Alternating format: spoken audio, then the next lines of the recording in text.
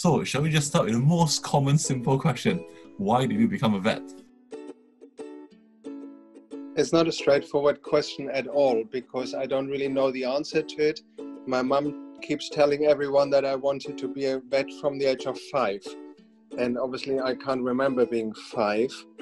But I never ever wanted to be anything else. So I never looked left or right. There was no plan B. I don't have a better answer. So I definitely took a very different path. I didn't want to work with agricultural animals or companion animals. I wanted to work with wildlife, and I wanted to work internationally. So the Royal Veterinary College was definitely the perfect choice for me, despite the challenges that I faced going from a US system to a UK system. But my choice was definitely to do the work that I'm doing today, which is incorporating wildlife health into conservation packages for efforts. Really, no, I'm not sure. I just always grew up wanting to be a vet, and I don't know. I just, for as long as I can remember, I always wanted to be a vet, and I'm not sure I even knew why. I guess I had a love of animals, and I've always loved animals. I was horse mad when I was younger, and even dogs and things. We never had a dog when I was young, so I'd go and walk everybody else's dogs and things. And I just liked working with animals, and it always seemed to be on my radar as what I wanted to do. And in fact, I ended up quite nearly missing out and not ending up being a vet for various reasons to do with school grades and things like that.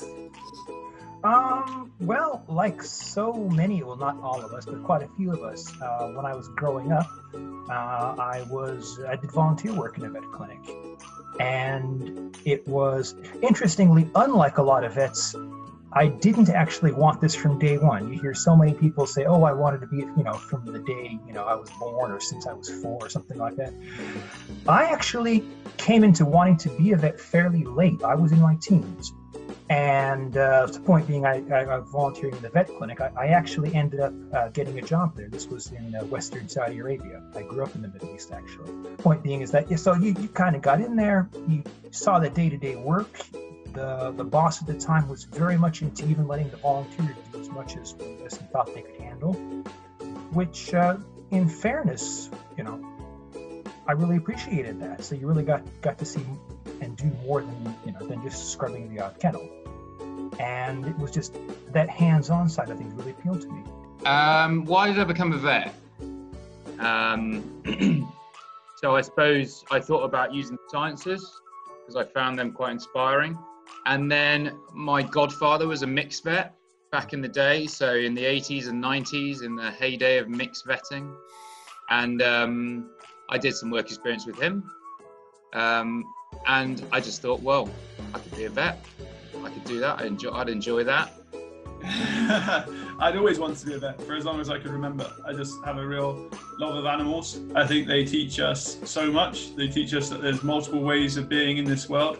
If you ever feel that your sort of troubles are getting on top of you, just think of what life is like for an ant on the floor, or a mountain gorilla picking a tick off his friend in front of him, or whatever it might be. I just think they give you a great view on the world. Humans have a tendency to be too anthropocentric, and I think animals sort of broaden our horizons and our minds. So, and then someone, when I was much too young, let me watch Gorillas in the Mist with Diane Fossey, and she was a massive inspiration for me. So I remember, I think like age 6 or 7, we had to fill in a worksheet saying what we wanted to be.